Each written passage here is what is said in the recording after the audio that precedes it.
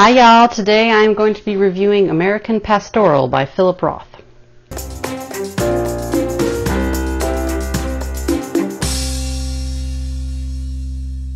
So one of my book friends recommended The Human Stain by Philip Roth to me. He thought I'd enjoy it. I told him that I had just finished reading The Dying Animal by Philip Roth and had really enjoyed this very much.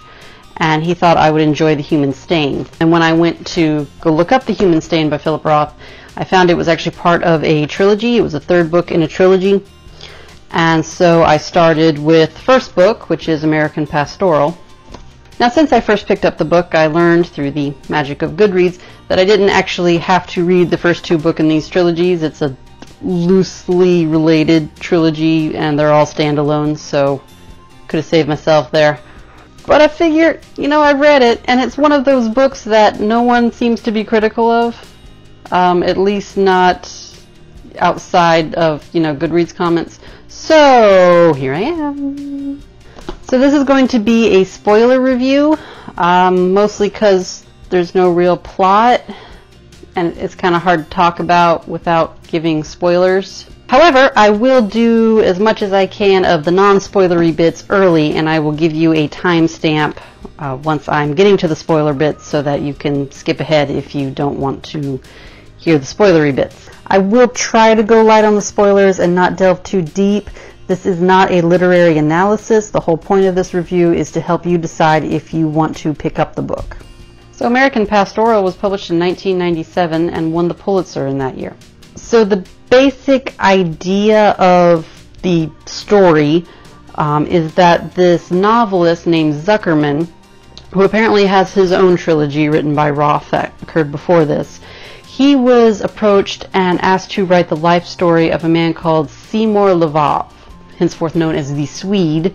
Zuckerman and the Swede went to high school together. The Swede was kind of an all-American. He was an athlete. He was good-looking. He was popular. He was well-liked. He was everything that everyone wanted to be. That is set up as the structure of the story. However, it is, I would say, purposefully ignored through most of the story, and there are very large chunks where you forget that Zuckerman is writing this, and you simply get involved and you think you're in the head of Seymour Lvov. Philip Roth writes in a meandering stream of consciousness sort of writing. He does it very well. I like his writing. I do not have a problem with Philip Roth. But I am rapidly coming to the conclusion that while Philip Roth writes a damn good novella, he really doesn't write that good of a novel. Now, the book is very literary, and on a literary level, it does what it needs to do. It's exceptional writing, as Roth has always achieved. But from a reading experience standpoint, from a storytelling standpoint, it misses badly, and it is not a very good reading experience. And I am not alone in this opinion. Go check out pretty much any other review, and somewhere along the line they're going to say, this was tough to get through. It's not a book you pick up for entertainment. It's a book you pick up because it won a Pulitzer. So like I said, Zuckerman writing the Swede's story is how the book is set up. However, that structure is intentionally set aside and ignored, so it does not bind the story together. It does not form a framework for the book. So from a storytelling standpoint, the only structure the novel really has is some character shadow play between the Swede and the Swede's daughter. Basically, the Swede, Lvov, he is a man who he thinks he's always trying to do the right thing. But in reality, he spends his entire life trying to not do the wrong thing. And this ends up being very much the wrong thing. And in the process, he denies his own individuality and he denies his own agency within his own life. So throughout the book, we follow the Swede and we see the Swede continually trying to not do the wrong thing. But he never acknowledges his own agency or his own individuality in that, and he never seeks his own opinion on what the wrong thing is or on what the right thing is. His daughter, Mary, on the other hand, continually tries to do the right thing, but she puts too much stock in her own agency and her own individuality and fails to acknowledge the agency of those around her. She never learns to look outside her singular perspective or seek other opinions besides her own. While her father makes himself a spectator in life, Mary makes herself the judge, jury, and executioner of life. Like I said, the shadow methodology of characters is the only structure that holds the novel together. The Swede never figured out that he exists as an individual within a larger society. And Mary never figured out that there is a larger society that exists outside of herself as an individual. And if this review is rambling, it's because the book is too. So the Swede is the guy who is supposed to embody the American idea, the American dream. He's good looking, he's athletic, he's a business owner, everyone likes him, he's popular, and he's an all-over pretty good guy. Now the Swede is a guy who never quite figured out that the people around him don't feel like they have everything together, even though it may look like they have everything together. This is a man who thinks that the models on magazine covers actually look like that and would be flabbergasted at the concept of Photoshop. I swear to God, if this book was not written in 1997, I would swear it was a social commentary on Instagram. Roth's writing, as usual, is top-notch. This is a man who can spend a page writing about a bacon, lettuce, and tomato sandwich, and at the end of that page you can taste the bacon, lettuce, and tomato sandwich. And if you are at all interested about that, it's page 258. The book is written in a classic Philip Roth style, which is a rambling stream of consciousness. Roth does this very well, and there are moments when there is an internal monologue going on during an actual conversation, and it feels so real. It feels so real when that's happening, and Roth is truly a master at this type of narrative style. That being said, Roth can be exceptionally long-winded and can have a Morgenstein level of sarcasm about some things. So I'm going to get into some spoiler bits, as much as this can be called spoiler bits. This book didn't really have a plot, so take that for what you will. But go to this timestamp if you want to skip this bit. So we got to talk about the gloves. So the Swede has several options after he gets out of high school on what to do with his life. He wants to go pursue a academic scholarship that he was offered, but his father wants him to take over the family business, which is very expensive gloves, ladies' gloves, gentlemen's gloves. And oh my gosh, do we get to hear about gloves. I now know more about old school manufacturing of leather gloves than I ever cared to know about. Thank you, Philip Roth. You have enriched my knowledge base. Now, I said before that Roth has a Morgenstein style of sarcasm, and what I mean by that is Morgenstein wrote The Princess Bride, and in order to have anyone read it, it had to be abridged because he just went on and on about stuff that wasn't part of the story in order to make a point about some political things that were going on. Roth has the same tendency. So the gloves are actually a commentary about outsourcing, which was a very real issue and concern in the 1990s. I was a teenager in the 1990s, so I didn't care much, but I do remember people talking about this and talking about it a lot and being very concerned about it. The idea of American manufacturing jobs going overseas, losing this knowledge that is passed down from generation to generation that can't be learned in a book. Roth talks about the leather cutters for the gloves. The apprentice leather cutters had to stand there next to the actual leather cutters for 2 years before they were even allowed to have a pair of scissors in their hand. They had to learn how different leathers worked and how they stretched, and oh my gosh, he goes on and on. People were worried about this sort of thing. They were worried about not being able to get quality products, and they did not see a solution to it. They were worried about this. Now, in 2019, this is really difficult to get excited about because if you want a pair of gloves that you can't afford, you can go on Etsy and find a pair of gloves that you cannot afford. And they are handmade and handcrafted and are all sorts of fancy. But sustainable small shops available on the internet was not something anyone was thinking about in 1997. So I've talked about the Swede's desire to never do the wrong thing versus trying to do the right thing, and his complete lack of agency in his own life because of this overwhelming desire.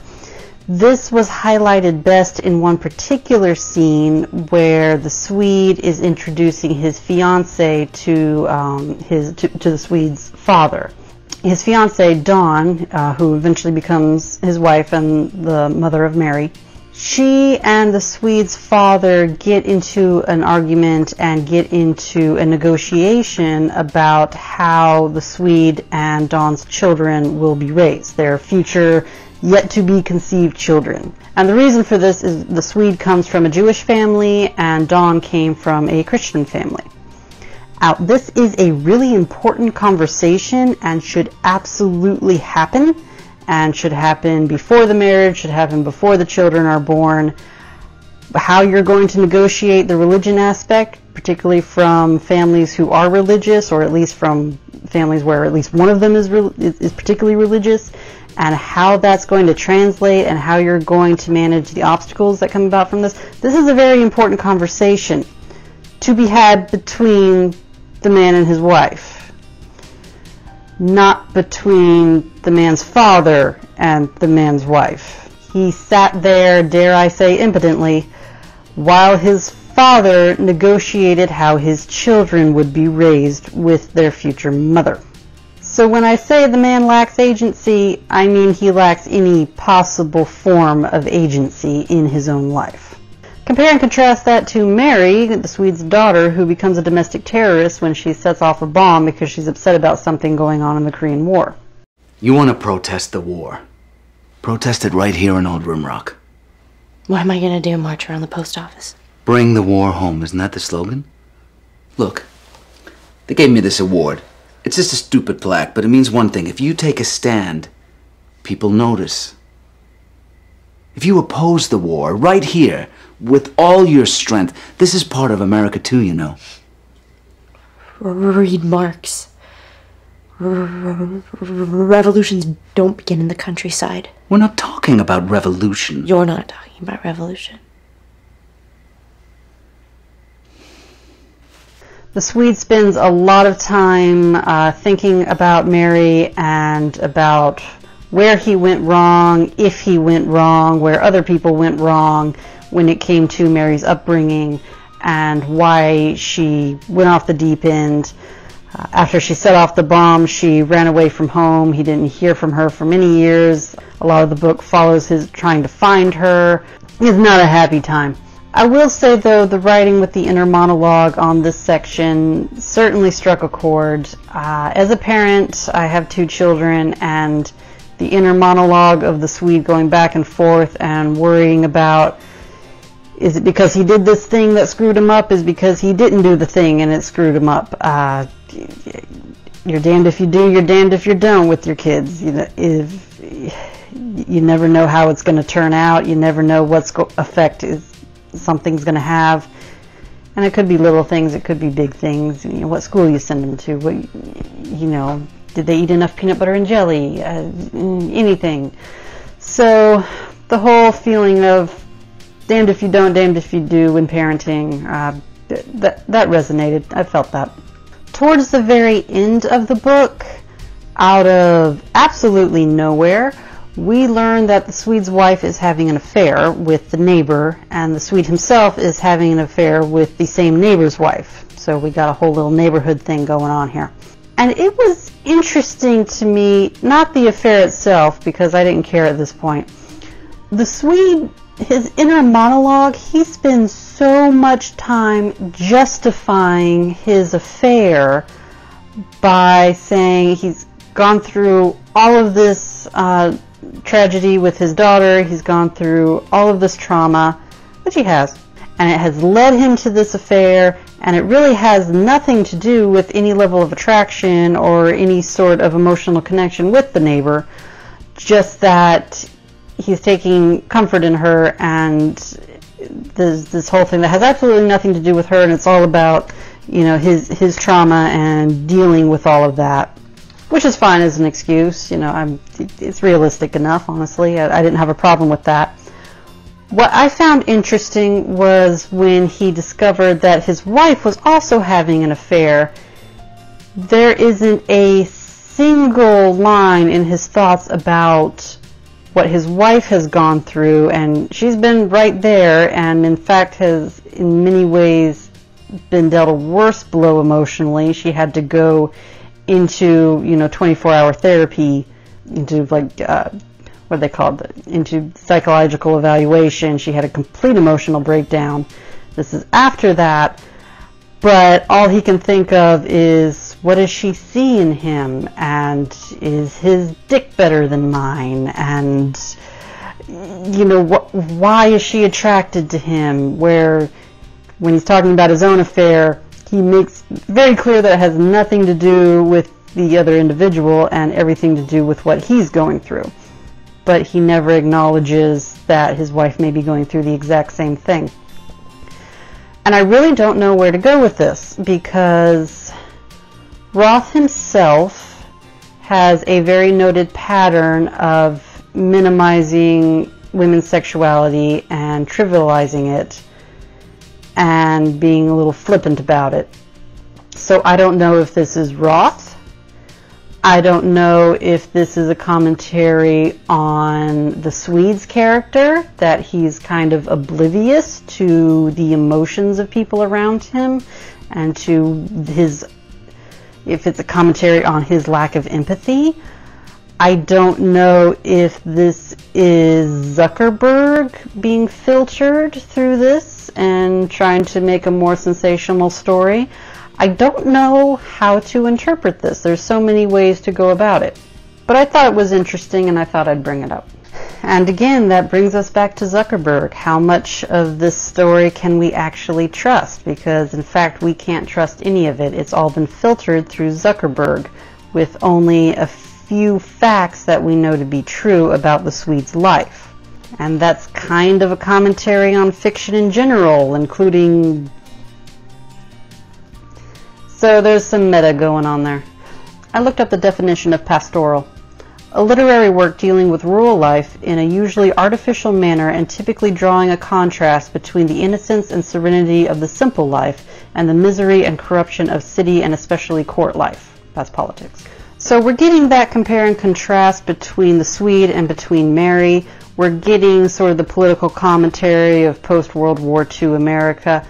But we're also, I think, getting a redefinition of pastoral and sort of a pessimistic view on the innocent and simple life. Anyone who's ever actually lived in a small town knows that things are not as they seem. It's very easy to project an idyllic image in order to fool people into thinking you've got everything together.